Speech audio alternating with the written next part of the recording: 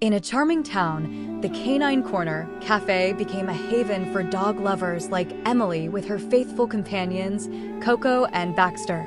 The inviting atmosphere, with vibrant decor resembling a storybook, offered a delightful escape. As Emily explored a menu of canine treats, the friendly server took their orders, fostering a warm sense of community.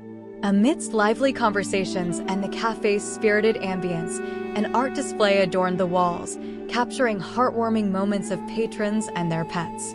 Bathed in the golden afternoon sun, the scene became a tableau vivant of shared joy, celebrating the unique bond between humans and their four-legged friends.